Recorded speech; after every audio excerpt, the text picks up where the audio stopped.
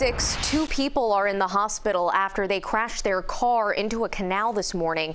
Crews say the car was completely underwater when they arrived, but one of the victims had already been rescued by a Good Samaritan.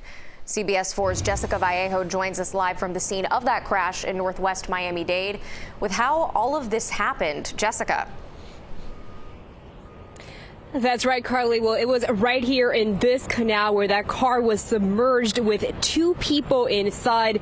But it was all a different story, and thanks to a Good Samaritan and Miami-Dade Fire Rescue. Take a listen.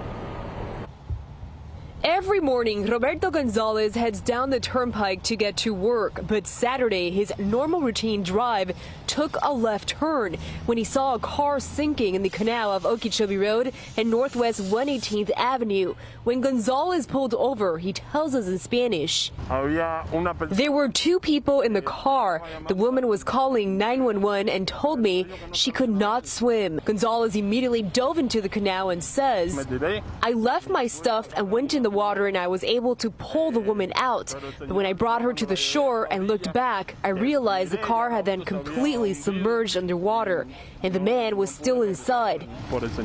As Gonzalez attempted to save the man, within minutes, Miami-Dade Fire Rescue arrived on scene. It was completely submerged when the fire rescue arrived.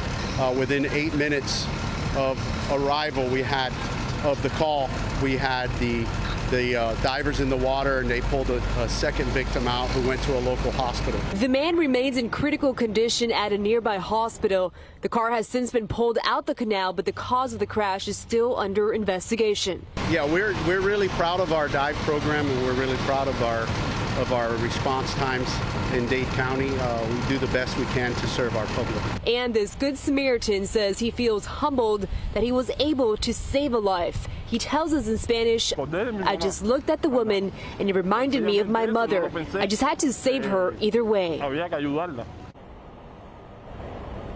Now, that woman is expected to be okay, but the man does remain in the hospital in critical condition. I'm live in Miami, Jessica Vallejo, CBS 4 News.